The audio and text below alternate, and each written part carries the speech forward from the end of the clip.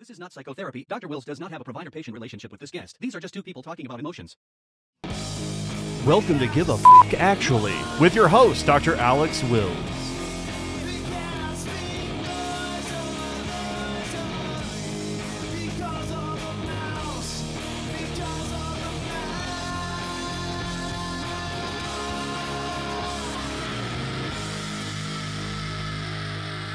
Hey, welcome to another episode of Give a Fck Actually. Today I'm here with Chase Chewning. Thanks for coming on. Dr. Alex, good to see you again, man. Thank you so much for having me here. Yeah, Chase is on Forward Radio. Could you tell us a bit about that? And he was kind enough to have me on a few months ago.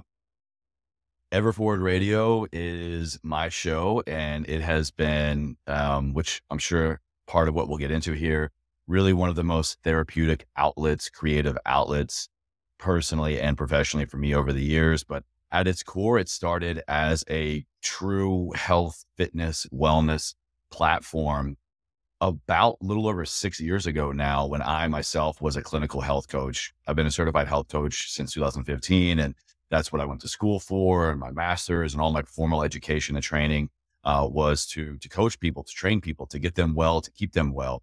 And I really found that podcasting was my preferred form of CECs, basically continued education credits.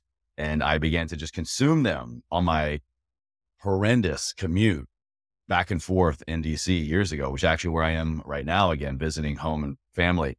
And I found it just be the best way to tap into what is going on right here, right now in the world of wellness, physical, mental, emotional, spiritual well-being to help my patients. I would listen to a podcast. I would show up to the clinic and I would have amazing new information, or at least a new reference to give them. And it made me a better coach. And so I just decided to kind of lean into it and started my own show, kicked off Forward Radio, January 22nd, 2017. And now it's what I continue to do full time for personal knowledge quests, but also connecting with amazing individuals like yourself that are just really helping the world, helping communities in big and small ways. How many episodes have you had so far? Today is episode, as we're going live, May 22nd here, or as we're talking, episode 709. That's impressive. When did you start it? It's been January 17th. So a little over 6 years ago now. So I guess going into my 7th year, I think technically I've had more than 709 episodes go live, getting my footing. I was kind of playing around the format of a bonus episode here and there, but traditional episode 709. And I honestly feel like I'm kind of just still getting warmed up, man. By the way, your studio is amazing. It's like the highest tech studio I've been in. Like, you've really gone up, but it was very impressive. Thank you. Well, if we ever sit down again, we'll maybe have to check out the new one, just open up a second one in LA, a little bit more on the west side over in Santa Monica. So got a little bit of a different vibe. So maybe we can crack open a different vibe conversation. I think you mentioned that it's in the house or the building where they filmed the Jeffersons back in the day. I believe that's correct. Yeah. So it's an old production house where it's kind of a creative space meets WeWork meets traditional, office space. And they still do a lot of filming. Certain parts get rented out. And I believe that they started shooting or shot some of the Jeffersons there. It's been around for decades and decades. And you walk in, you know exactly what I'm talking about. It's got that look and the feel of just a big old production house. It's very, very inducing to the creative juices. Yeah, it was really special to be there down in LA. And so Chase has his MS in health promotion from American University in Washington, DC, certifications and ACE certified health coach, TRX stuff. And then in your bio, the most interesting part was you had to learn to walk again, and what you had bilateral hip surgery, reconstructive, like what was that all about? What was that all about? That is a big question. I guess the long and the short of it is, after graduating high school, I was trying to figure out what I wanted to do with my life and what I wanted to be when I grew up. Like I think all of us are at 16, 17 years old. And the concept of college and the concept of picking the thing that I was going to do and the thing that I was going to be, I was just struggling a little bit with it. I had some things that were of interest to me, but nothing was just really calling me. And so I decided to kind of lean into a family tradition of military service. My father had been in the Army. My uncle was a Marine. My grandfather was in the Army, World War II vet.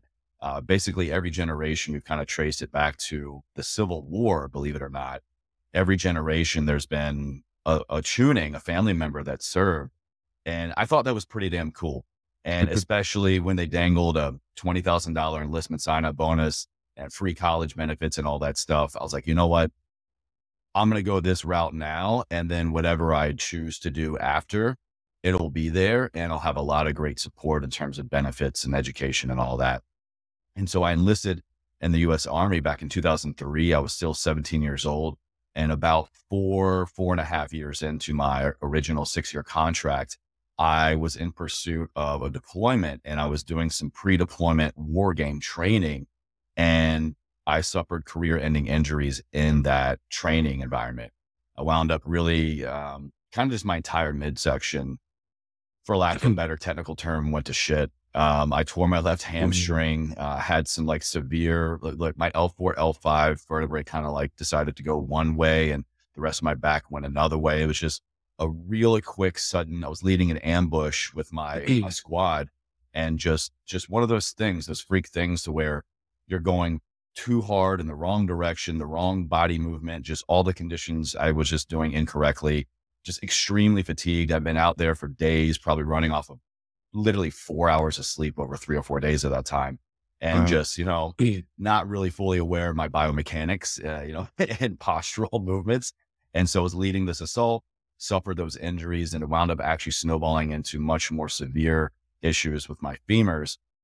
So much so that I wound up getting pulled not only from that deployment opportunity, just my unit entirely transitioned to a medical hold unit. And they're like, yeah, actually, we need to kind of go in. We need to fix the situation in your hips. And so I had both of my femurs completely reconstructed. And at the time, this is 2007, 2008.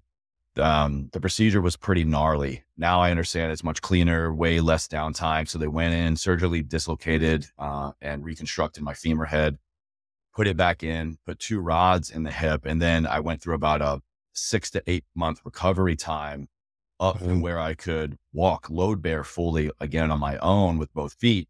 And then they put me back under, cut me open again to do the other side. And so for about the last 15-ish months of my military career, I was just a patient. I was in the hospital. I was in physical therapy, rehab, pool therapy. I was bedridden at home. You name it, I've done it. On a cane, on a walker, in a wheelchair, relying on people to just, daily living. And then they ultimately deemed me completely non-deployable, which in the military, if you're not deployable, they really have no need for you. And especially back then, during the height of Operation Iraqi Freedom and Enduring Freedom, that was top priority. So they medically discharged me, but being in that physical condition and even mental condition at the time, kind of having to reevaluate my entire life at the age of 24 again, my whole life plan had changed against my choice. I decided to, again, lean into it. And I took that as an opportunity to really understand the human body. So I then, about 2 weeks after getting discharged, came back home to Virginia, enrolled in school in Richmond, Virginia, and started studying exercise science, really as a need. I felt I needed to better understand the human body. I needed to better understand what my body was now going to be like, because I didn't want to accept this hand that I had been dealt of just, hey, good luck working out again. Good luck, walking pain-free. You're never going to run again. I literally toured the campus for this program with my mom helping me. I was still on a cane at the time, and I'm 23, 24.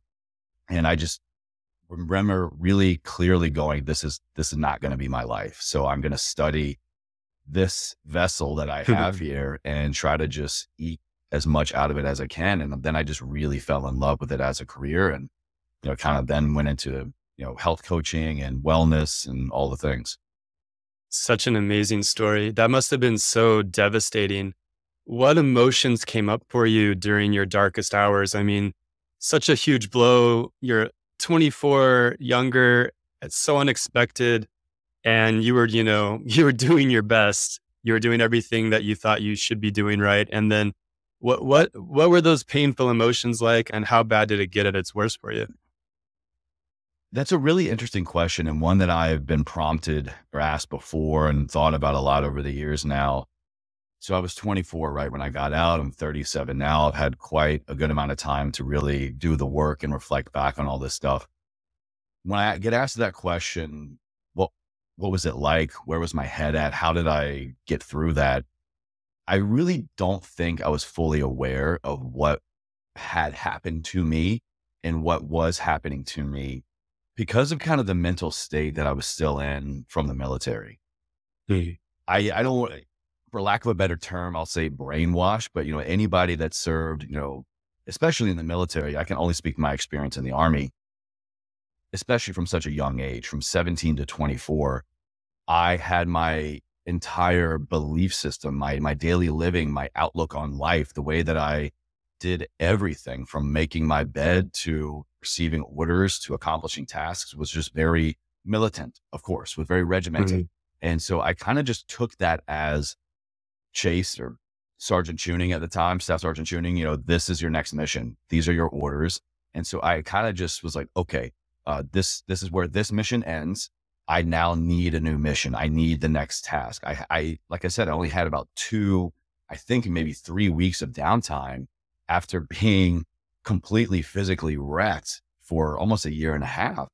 That's the only downtime I took before I embarked upon the next mission, the next thing. Enrolled in school full time, and that was my life for the next 4 years. So I think I didn't really have a grasp of what was going on at the time.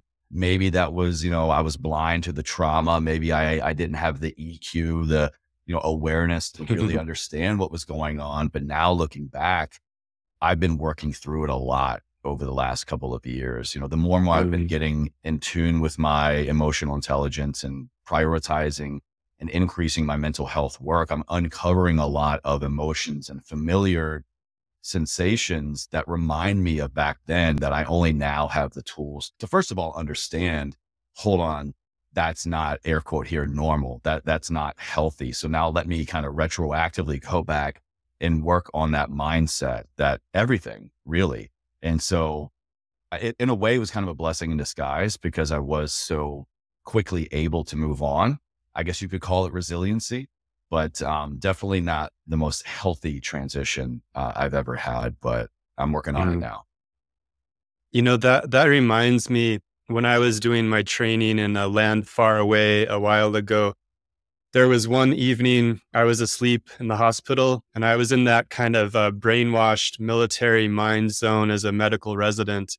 And you're just kind of, you're just there to serve. You're just there to follow orders and to do whatever you have to do.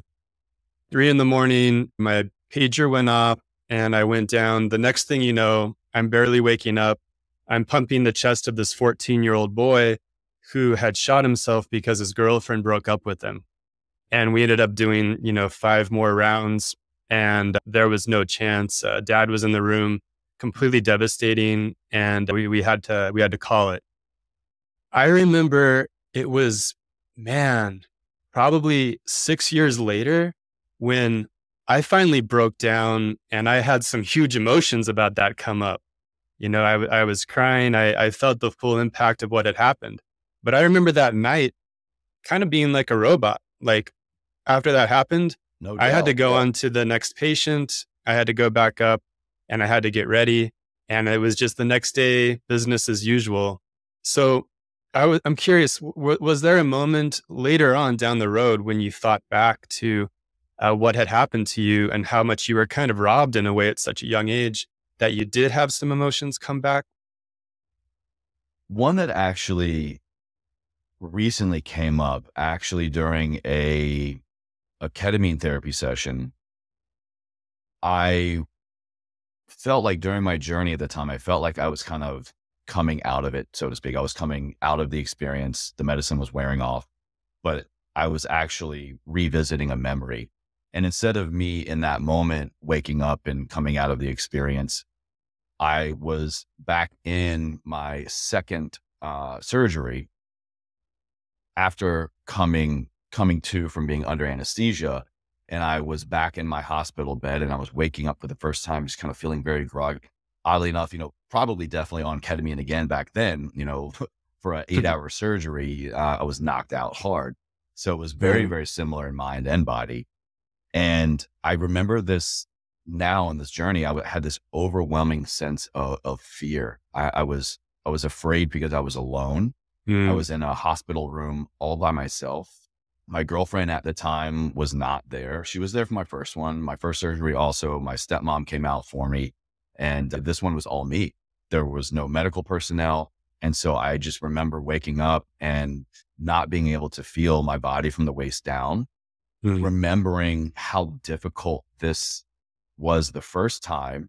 So I was immediately hit with this wall of fear and anxiety. And did this one go well? Am I going to have any problems? You know, where is everybody? Where's the doctor? Where's the nurse? Why isn't my friends or family here?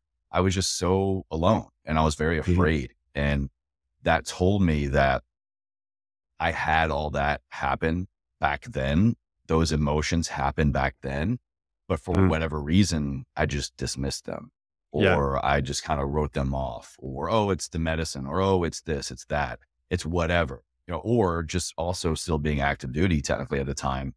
I just acknowledged that very, very quickly and dismissed it because that was not conducive to the situation. You know, we're taught to just stay mission driven. Any other concept of fear, of worry, anxiety, it had been drilled into me that hesitation means death. If you let anything other than the mission come first, if you let all these other worries and woes creep in, that's when you can slip. That's when you can fall, when you can die, when you can make a mistake, you know, cause a life or a tragedy for somebody else. And so I was reliving this moment of being very afraid, of being very alone. And also now like very like sad for that younger version of myself. I wanted to just kind of be with him. I wanted to let him know I'm here with you now. It's okay. These emotions are very real. And of course you would be feeling them after such a traumatic physical experience. And so that's a very real and recent example. Yeah. And, you know, you're no less brave or courageous for being able to go back and identify those emotions that were always there. You know, the step one of radical emotional acceptance is to drop the fuck shield, but we don't want to discount the fuck shield because it's really interesting. Organizations like the military or medical school residency, they really promote this, you know, we use the term maybe a little bit jokingly, but kind of there's a little bit of truth to it of brainwashing and being mission driven. And it's important in life or death situations. You're a doctor, you're responsible for saving someone's life. You're in the military, you have to complete your mission. It is life or death. It's important to be able to use those defense mechanisms, to use denial, to suppress those emotions, you know, temporarily in order to, you know, be stoic and complete something. So we don't want to say that there's no value in that and recognize that in sometimes, you know, some places there are. I think that it can be misused quite a bit too, you know, to try to control certain groups. However, if you could have gone back somehow, I know for me, I carried that burden unknowingly in a way for about 6 years before I finally had that emotional release. For me, I would have loved to have been able to go back and maybe that weekend or very soon after kind of have some kind of a emotional process because it was sort of like slowed down. You know, I wasn't in the heat of the moment. I wasn't on duty. What about for you? One of the things I've thought about the most, and I guess collectively what we're talking about here, having a better understanding of the state of my emotions, the state of my feelings. What am I feeling? Where am I feeling it? What is this here to teach me? What is this here to signal in terms of, is this a physiological response? Is this a mental response, emotional response? I didn't really do any of that back then.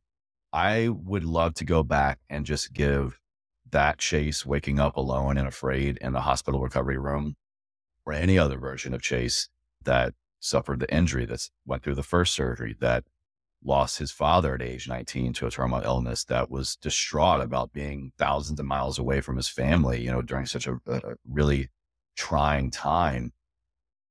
I would love for him to just have permission to feel. None of these things I truly processed. I was quick to dismiss. I was quick to try to convince myself and other people that it's not that bad. It's not that difficult. I can handle it. I can take this on, and I can take yours on, and I can take the world's on, because I'm the oldest brother. Like I said, I lost my father. So I kind of felt this need to rise up and be the new man of the family. I was a young soldier. I was coming up in the ranks. I was stepping into leadership responsibilities. I was having all of these things happen around me and seemingly to me, that I never stopped to really give myself permission to process those feelings and to really ask Chase, what do you want out of this situation? How do you feel about this situation?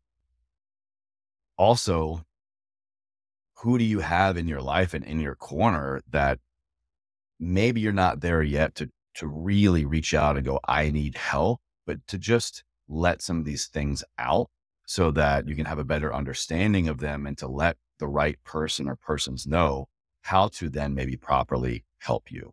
Is it just physically being there? Do you need words of affirmation? Do you need physical touch? I know I'm kind of talking about love languages here, but I feel like that can also go hand in hand.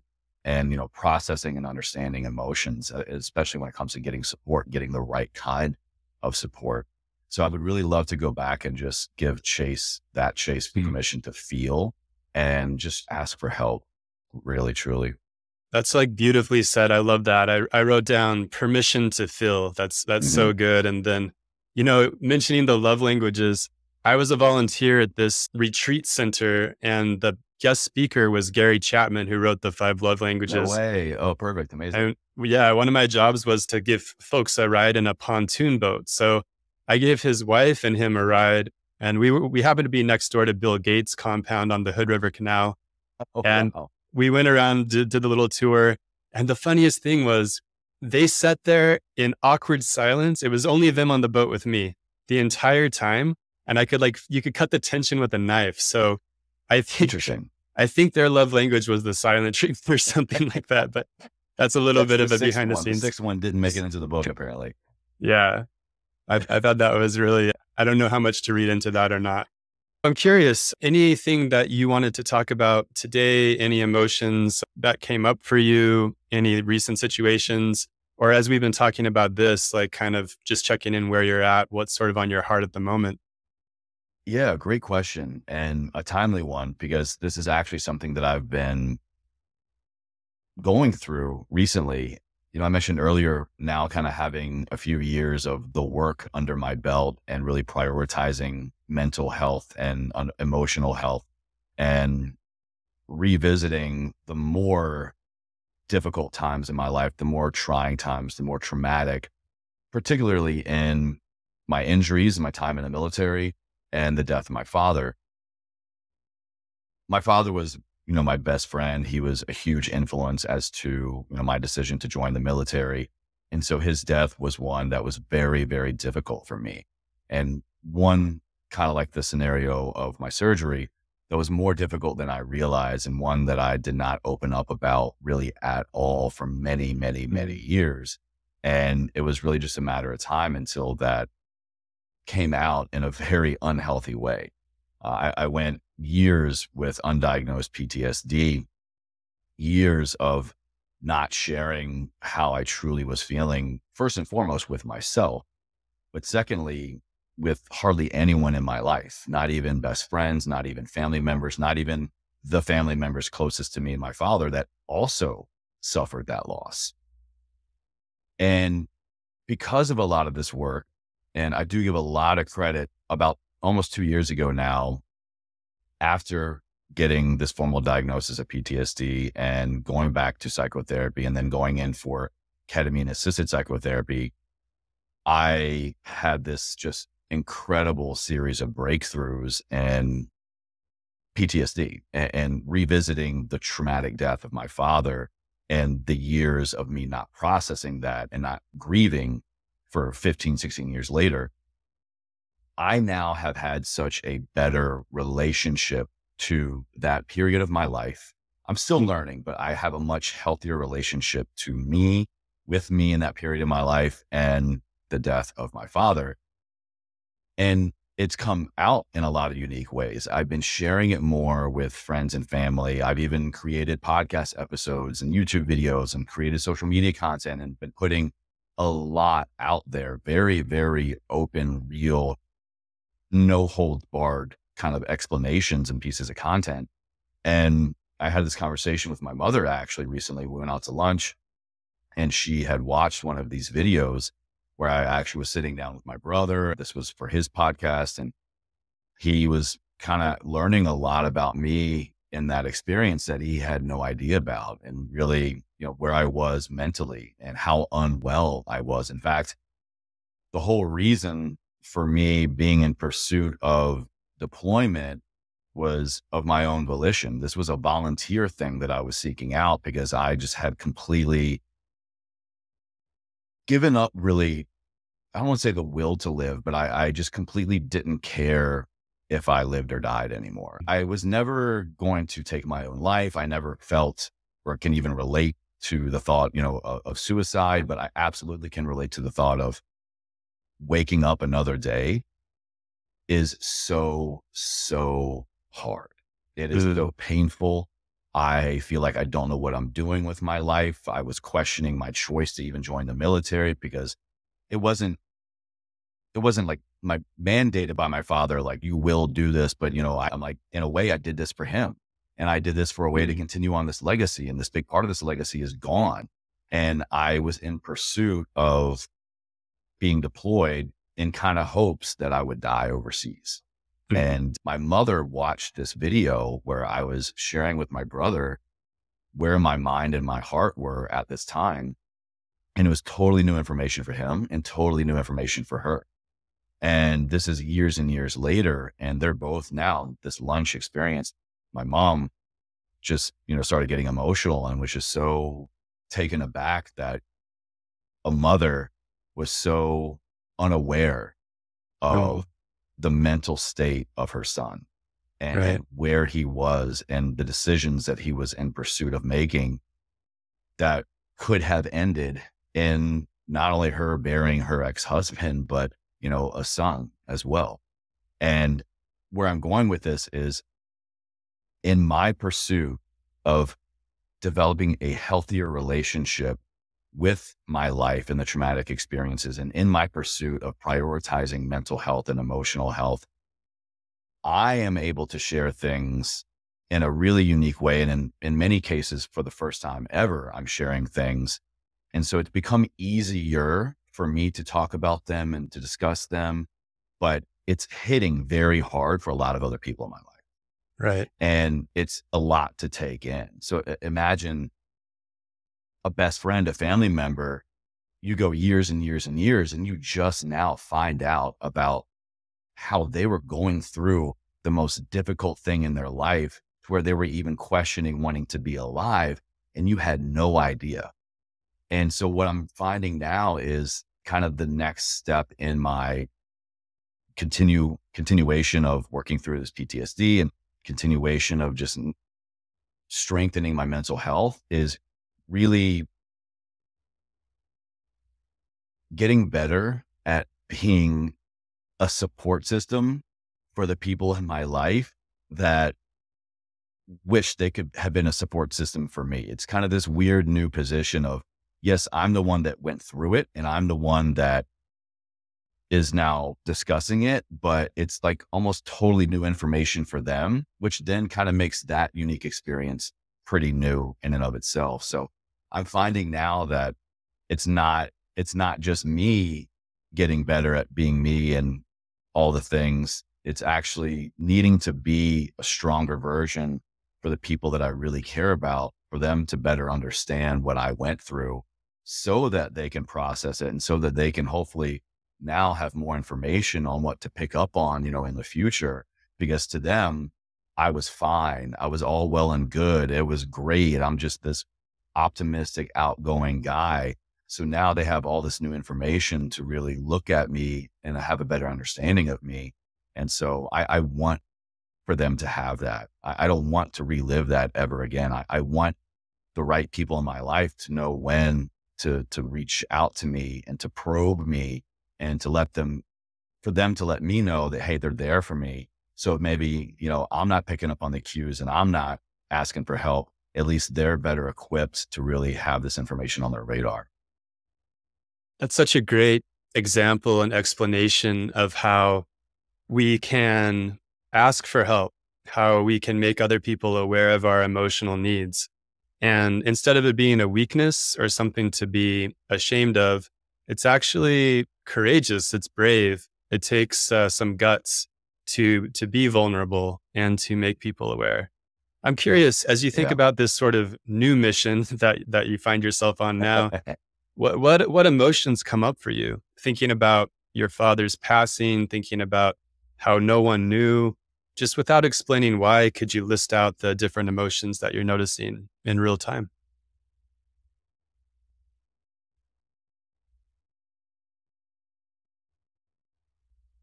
I'm experiencing, if I'm understanding correctly, really a lot of freedom.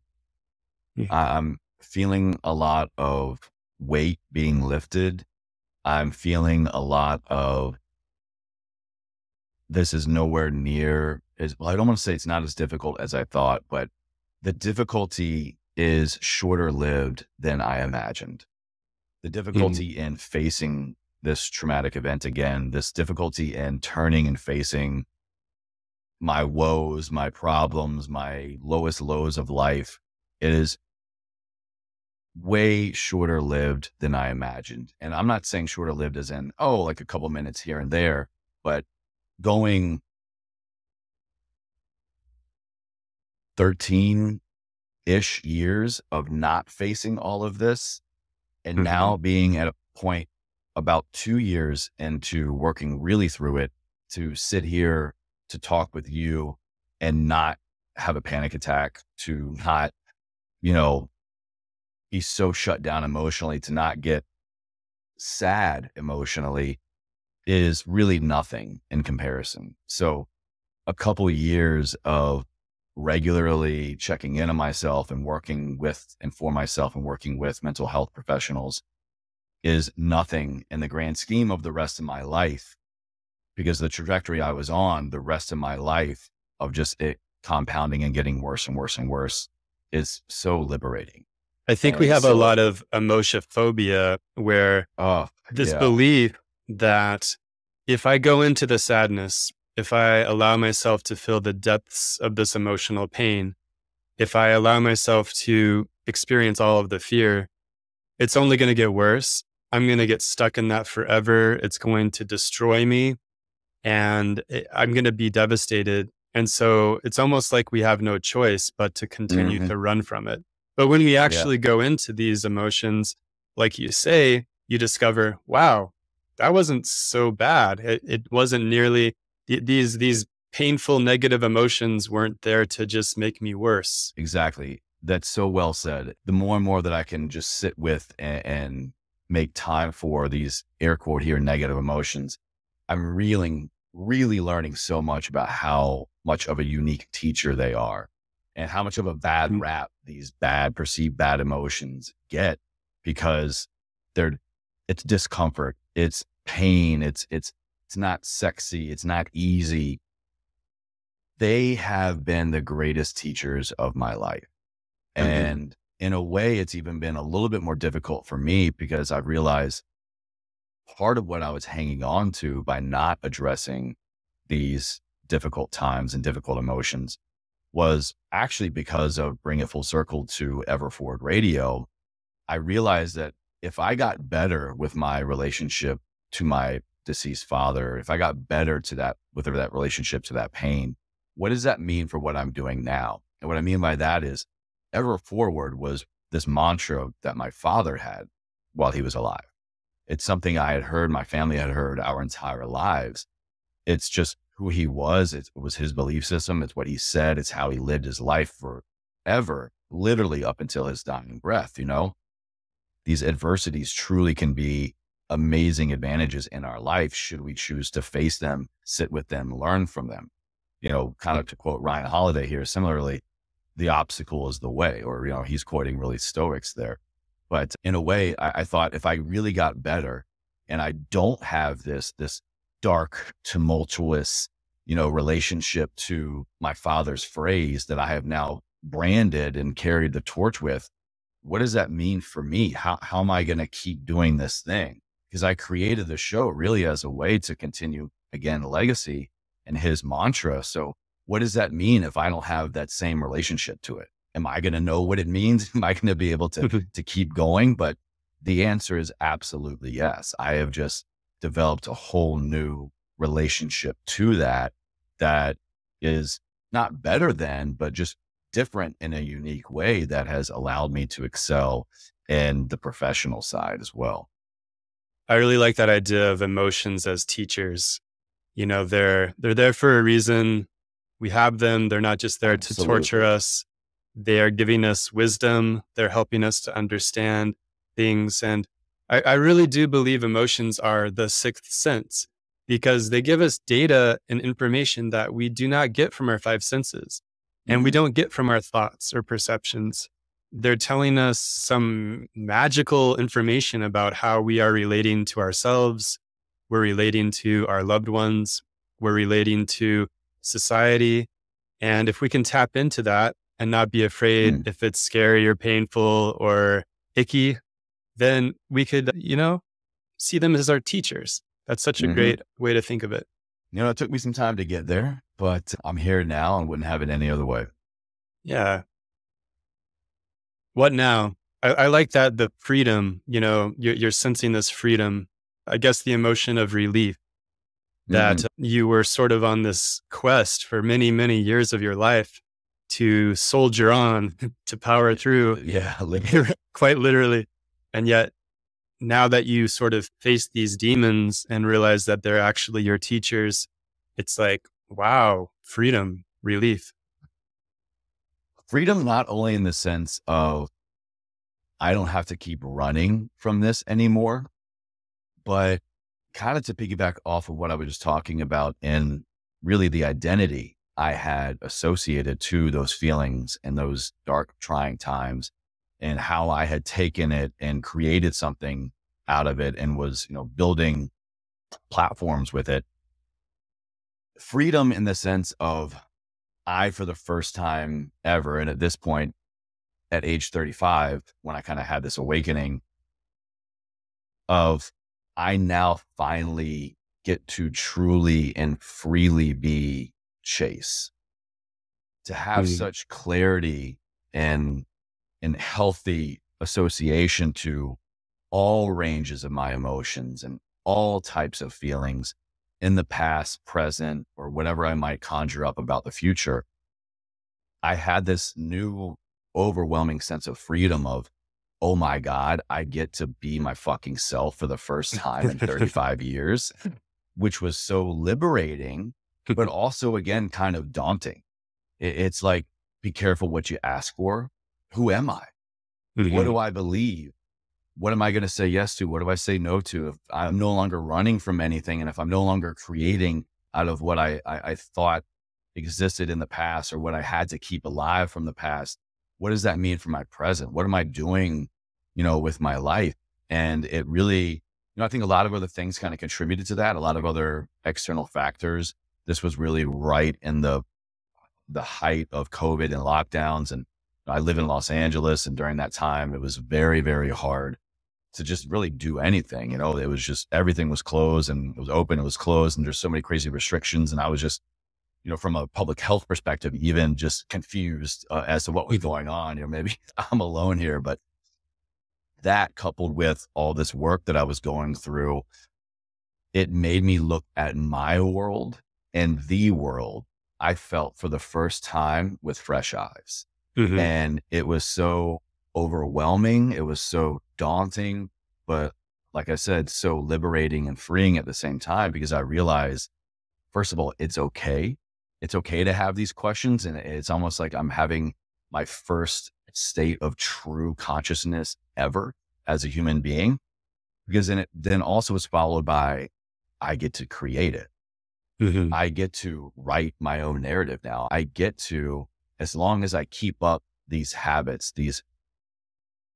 this way of being physically, mentally, emotionally, spiritually, that means I have total freedom over what I do with my life, who I keep in my life, what I hold to be true or false, what I think is up or down, left or right. It was just this massive internal and external freeing, this just almost like rebirth in a way that I had never experienced before. And it's been palpable by so many other people. It's one of those things where you catch up with somebody after a while and you're like, you're different, man. You seem like on a new diet, are you working out? Like, did you get a new haircut? And I even noticed these things in me. And so it's been great to kind of get this feedback from other people that, hey, whatever you're doing, you seem happy. And to get really that happiness feedback, I think for me has just been the greatest little pulse check that, I'm doing things in a way that I believe are right and I'm happy with and that I love. But to get that feedback, the people that you come in contact with also receive that and also respect it and also are happy for you and want to be happy with you. It really does help kind of keep, me on my new true north. I find it really helpful to help myself appreciate life more by imagining that our lives are like this epic movie.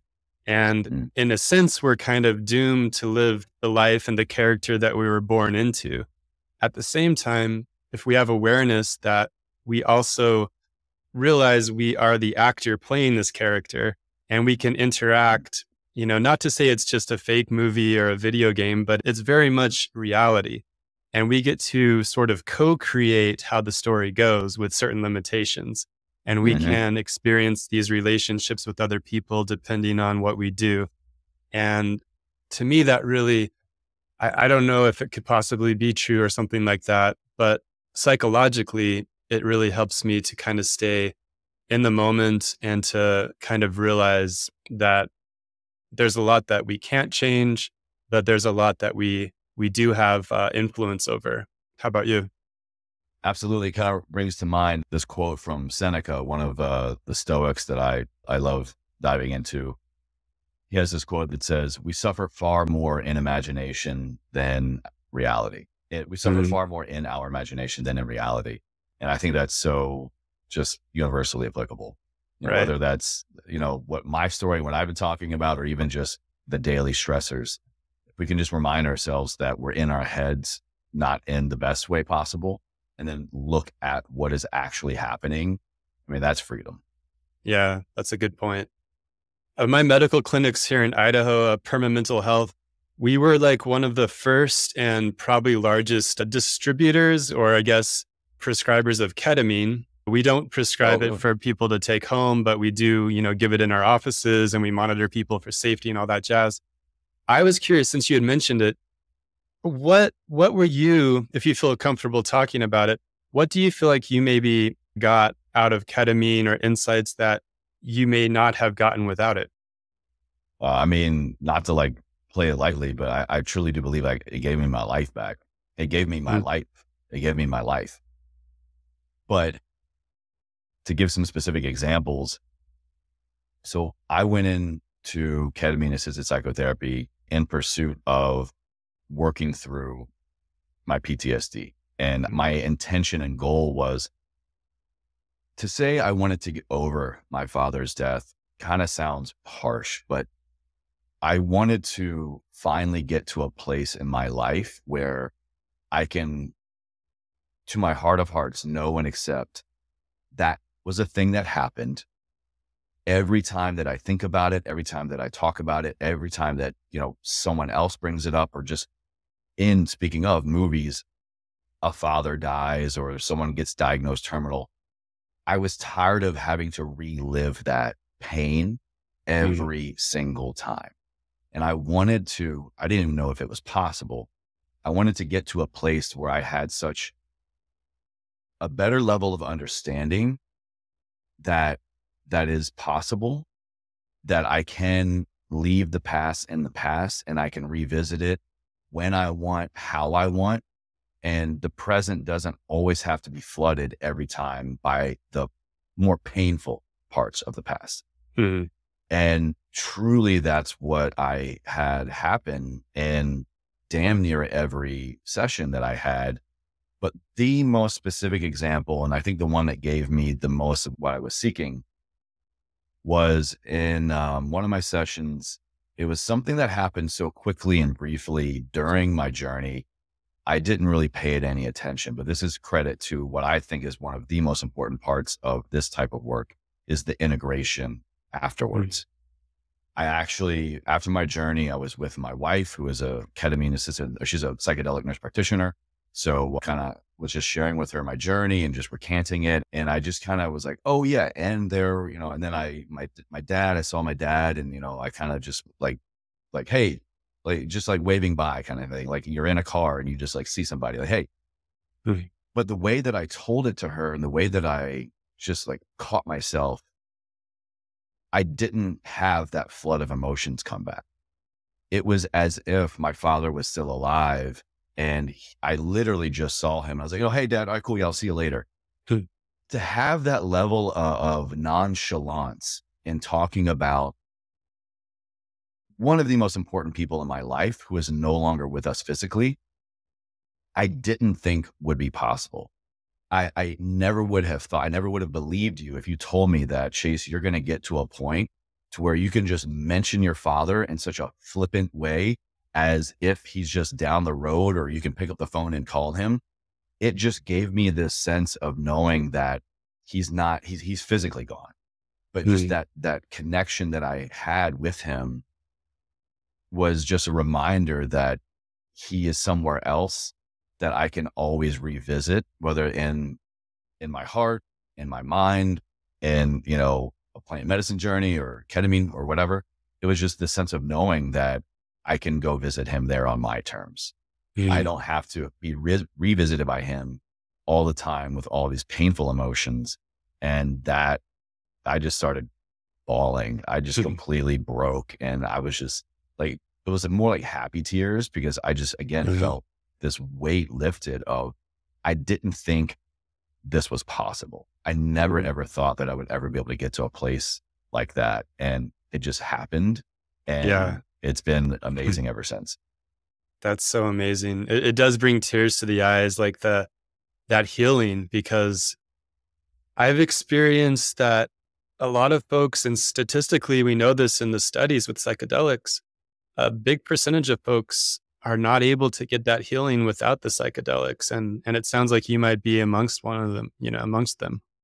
It was pretty intense. I'm not gonna lie. And I really do credit, going in, having, the therapy work beforehand. And I have been really working on my own for years and trying to address this kind of stuff. So I think having a lot of the work done on my own, coupled with professional therapy, coupled with really, really specific intention, I think set me up for the most amount of success possible.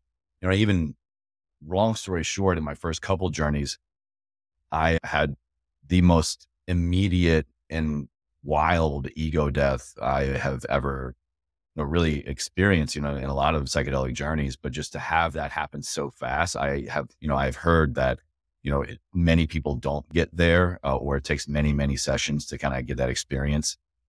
But my first journey, immediately after that ego death of just literally like, oh, I died, I separated from my body, became just this being, my soul, I guess, whatever you want to call it. And the complete rest of the journey, I was just with my father. And it wasn't as if I'm going back in time and I'm visiting him when he's sick. We picked right up. It was as if it was that day, that moment. We were just hanging out. We were doing our thing. It was just father and son. And again, to have that sensation of, we can be here together now in the present without all of that pain, without all of that loss, was just wild. Again, things that you never think would be possible, but it happened. It happened in some really intense ways, and ways that are so ineffable, but are the most real sensations I've ever experienced. We have to kind of resort to phenomenology with psychedelics, because we don't understand exactly why and how they work. We know that they do work, but there's this phenomenon that I've been noticing, which is, you said a moment ago that it was just kind of like, a switch, like with the emotional mind, there's no stories, there's no logic, there's no math to kind of work through. It's sort of like it either is or it isn't. It's either okay or it's not okay. And psychedelics seem to have that magical ability to go through and kind of defragment the right brain emotional hard drive and to say, okay, these emotional wounds, these bad things that happened, they happened, and that's okay. It happened, and these are the painful emotions that came with it, and that's okay too. And then just sort of reset everything to kind of start over. It's, I mean, we have to like resort to these analogies, which are not really perfect. There's that one where it's kind of like you have a snow hill with like all of these grooves in it, people sledding down again and again. And then people end up going on the same trails because they get worn in. And then over time, those get so set in stone that we can't get our minds out of those grooves. And then with ketamine Great or with analogy. another psychedelic, it's like a new giant snowfall comes and it's like resets the snow hill. And you can have new trails and you don't have to go into those old grooves again. And you can kind of create a new story, a new emotional reality about it. Yes. Yeah, absolutely. That makes total sense. And speaking from experience. Yeah. Awesome. Any other thoughts or anything else coming up for you today? I'm in a very, very good place in my life, or I should say I'm in a unique new place in my life to be on the other side of all this work and all these conversations and all these realizations and all this freedom. It's really interesting to be in such a different place and to be in a place that you didn't think would be possible really does change damn near everything in your life. When you have such a newfound appreciation for your life, for your feelings, for your identity, it's wild. It's a wild ride. It can be, I've used this word daunting quite a bit, but I think that's the best word to describe it. But it's like daunting in a good way. Yeah. I'm in this place now where I'm in the driver's seat of my life and the driver's seat of my emotions for the first time ever. And it's pretty damn cool when you have that level of awareness and belief in that, not that the future is now so much better or you're invincible or you have all the answers and all the tools, but just this knowing that I am in the best position possible to push forward, to go ever forward, because everything up to this point no longer has pain, no longer has disappointment, no longer has anything other than contribution to my best self and my truest self.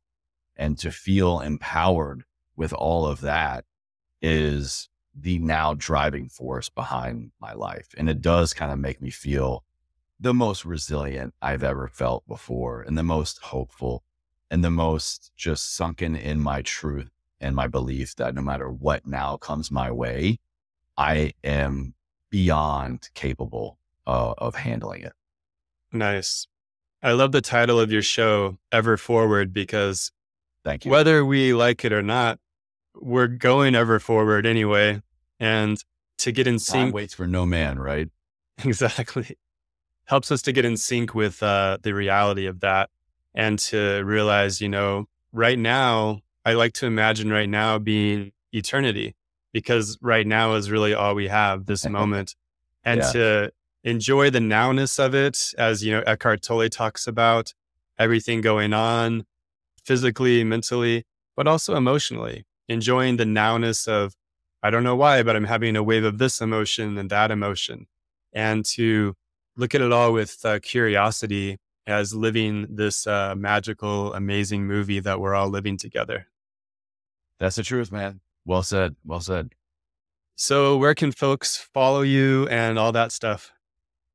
So if anyone listening, watching is interested in what living a life ever forward is all about, if you would like to tap into pretty much every damn way I could think of expanding awareness around, at least awareness around physical, mental, emotional, spiritual well-being, and learning life lessons from myself and connecting with thought leaders such as yourself, industry leading experts in the world of entrepreneurship, wellness, consciousness, psychedelics, medicine, just anything and everything that can make you stop and go, apply it into your life, at least get something new that you can test and, to propel you forward in your own life and whatever you are in pursuit of. That's what I mean by saying living a life ever forward. So come check us out. I put out 2 episodes a week, anywhere and everywhere you listen or watch podcasts, Everforward Radio, Apple, Spotify, everforwardradio.com. And then my social media, particularly the Instagram at Chase_Chewning, is where I'm living my day-to-day life. And I'm just no holds barred sharing what I'm doing, what I'm using, products, services, states of being, mindset, workout, wellness. I am still a certified health coach. I go back every 2 years and renew all my certifications. And so I like to really practice what I preach and share everything, the good, bad, and the ugly, but also stay within my scope of practice, of course. And so if you want to just see a snapshot in the day-to-day life of someone that is in pursuit of living a life ever forward and trying to just optimize everything internally and externally as much as possible, that's what you can see over there. And I would love to connect with anybody who's curious. Thanks for being on, Chase. It's been awesome. Alex, my pleasure, man. Good to see you again. See ya. Hey guys, thanks for watching. This is Dr. Alex Wills with Give a F Actually. Make sure to check us out on Apple Podcasts or anywhere you get your podcasts. Thanks for watching. Make sure to check out the merch store. RadicalEmotionalAcceptance.com. Bye. Bye.